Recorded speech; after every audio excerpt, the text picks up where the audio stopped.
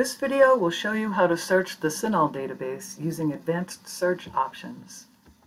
To get to the CINAHL database, you can use the All Databases button on the library homepage, or use the Library Resources link in your Canvas course.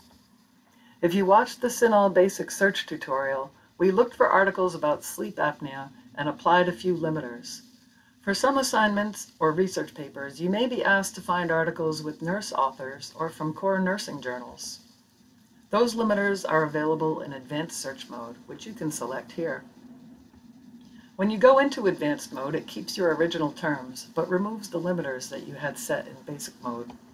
You will notice that there are now several rows of search boxes where you can add more keywords if you like. Let's see what other advanced limiters are available. This is the top half of the rather busy list of advanced limiters. We'll go through some of the more popular ones, but feel free to experiment with any of these. It is best to leave the full text limiter unchecked. There are abstract articles in CINAHL that will link to full text that we have in a different database. Check off the English language limiter to remove articles in other languages from your results. Your instructor will sometimes ask you to find a research article. This limiter will result in articles that are about a research study or that use investigational or experimental techniques. Your instructor might ask you to use only articles where at least one author is a nurse. Enter a date range if needed. For example, if you want only articles published in the last 5 years, choosing the month is optional if you want to just enter the year. Choose this limiter if you want only articles from peer-reviewed journals. Maybe you've been asked to focus on evidence-based articles for your research. This will limit your results to articles from evidence-based practice journals, articles about evidence-based practice, research articles, and commentaries on research studies.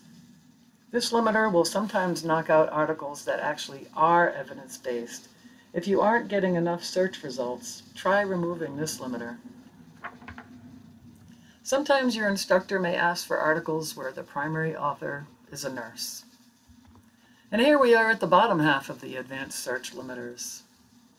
If you are asked to use articles from nursing journals only, choose the journal subset Nursing from the drop-down list. You can select to limit your results by sex or by specific age group.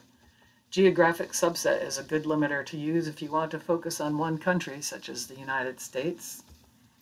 If any of these special categories apply to your research, give them a try. There are a lot of limiters here.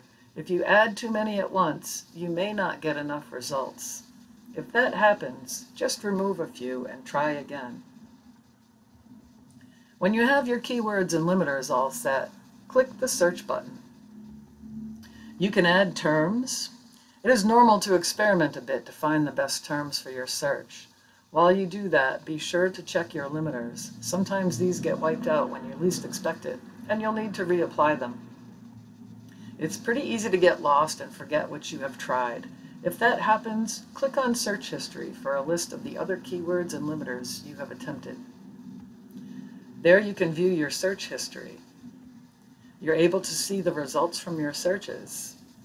You can also edit the search to tweak your terms or your limiters. We've covered some of the mechanics of searching for articles. Finding relevant articles is a big part of your research. Your topic may evolve as you search. You will become interested in different aspects of your original idea. This is all normal and expected. Be sure to contact the library for help along the way.